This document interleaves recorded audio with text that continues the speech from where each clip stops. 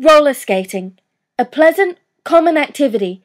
A weekend hobby usually associated with disco lights and cheesy music.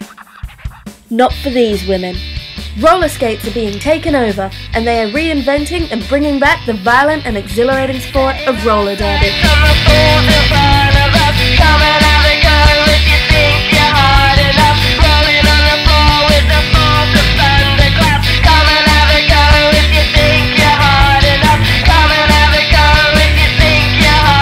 But what is roller derby?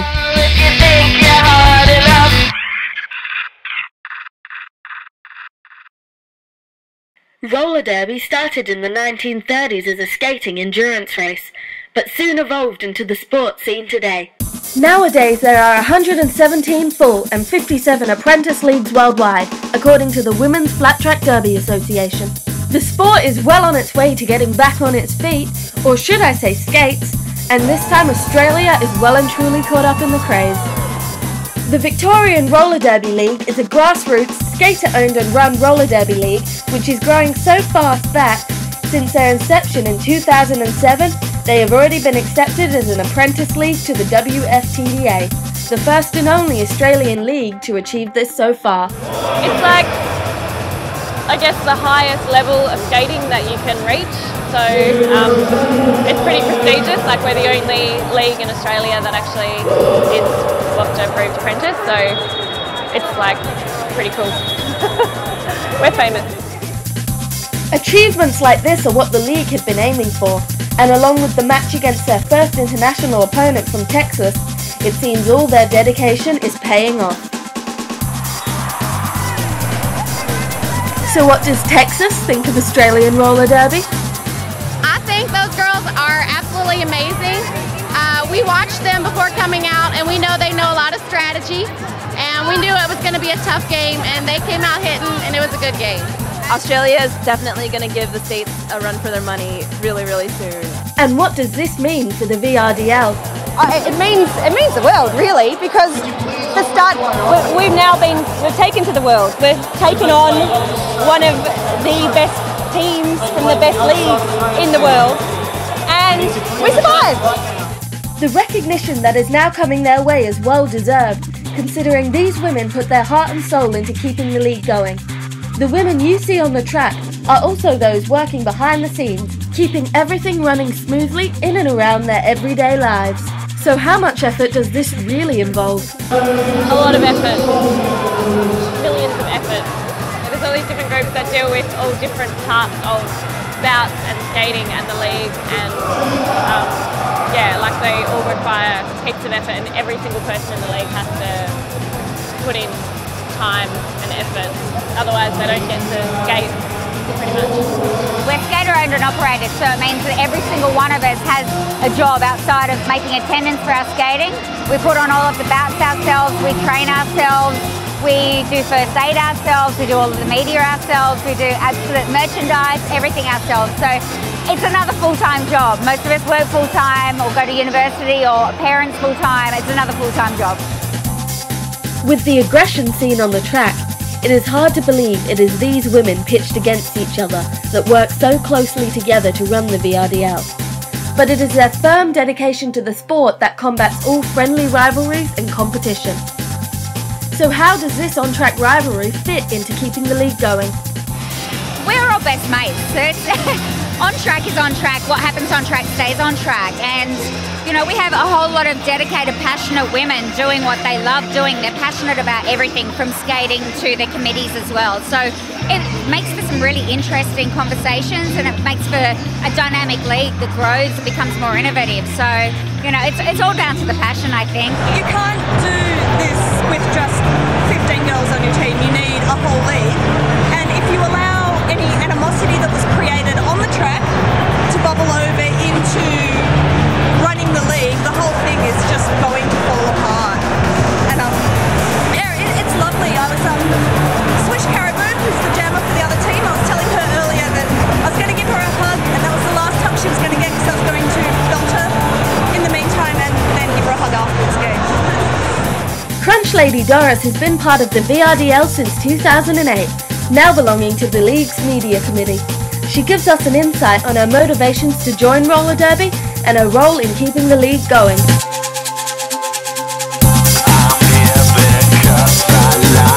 The previous job I had was a truly boring office job, and that is a lot more interesting than sitting in an office and going home every night.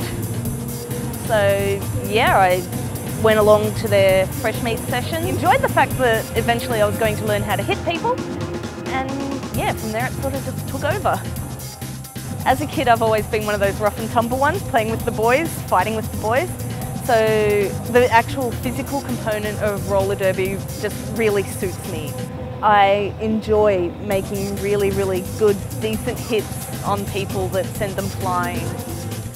Booking radio ads, booking print deadlines, getting photos to our sponsors at Impress, all this sort of thing, pretty much non-stop being the liaison between the public and the league. And I run our Facebook page. It's just this really great sense of accomplishment when you walk into our training venue and realise that that's something that we're paying for ourselves. And, you know, when people turn up for our bouts, this is something that we've organised ourselves. And it's all for us, and it's something that we love, that we get to share with everybody. One thing that these women have had to battle is the often degrading stereotypes that are paired with roller derby, sparked on by the quirky names and frequency of fishnets. These women argue strongly against such perceptions. Well, there's a legacy within the league that we were really anti these stereotypes, you know, this rockabilly ethos. You know, when Whippet came out, that was a real big challenge for the league, I think, as well, because we're like, oh, no, we're different to that. Well, we're not, but I guess to stereotype every single person as being tattooed with rockabilly ethos is completely wrong. Finally, we ask the question that has been on everybody's mind. Not at all, but I will say that Whippet got a lot of people interested in derby in the first place, so it was cool in that respect. But I guess when you actually start training, you realise that it's completely different, because you're not allowed to clothesline people, punch them in the face, trip them up, or anything pretty much that they do in Whippet, so it's not a very good representation at all.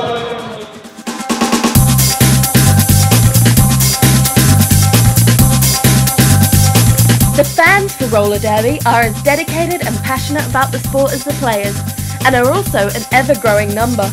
With the infectious, electric atmosphere at a VRDL bout, it's no wonder they keep flocking back. So what is it that they love so much about roller derby? We love the crashes. The girls in hot pants. And the violence. It's very powerful. It's just the atmosphere, and the people here are fantastic. It's like the only female sport out there that has contact, so it's pretty freaking awesome. While roller derby attracts a wide range of fans, there does seem to be a standout trend among the crowd. We asked stallholder Emma from Wild Seed Badges why she thinks that is, and what she loves about doing business here. Definitely. It doesn't actually attract the mainstream. There's a particular type of people who are drawn to the idea of chicks in fishnets on roller skates.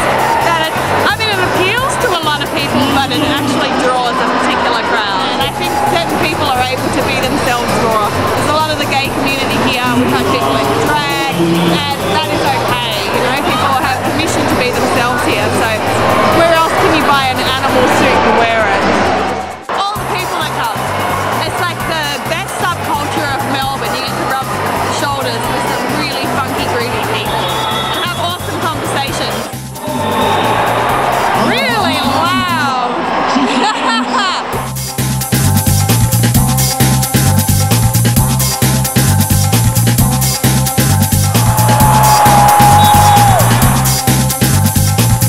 As the night winds down and the Texas Roller Girls Hot Rod Honeys do their lap of victory, the arena starts emptying as everyone returns to the outside world. Throughout the next month or so, the VRDL will be working hard getting ready for the next bout, and when it's time, the fans will be ready. Well, it's a hidden gem at the moment. I promote it all the time. I think as the word spreads, more and more people will start coming and getting interested. Everyone should come along, it's awesome!